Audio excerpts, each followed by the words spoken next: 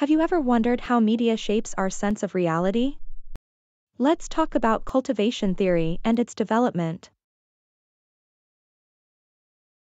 George Gerbner, a renowned communication scholar, developed cultivation theory in the 1960s.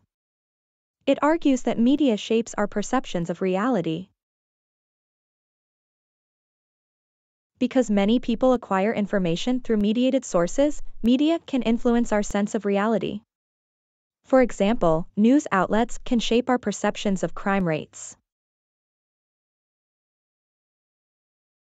Research has shown that heavy viewers of crime dramas are more likely to overestimate the number of crimes committed in real life.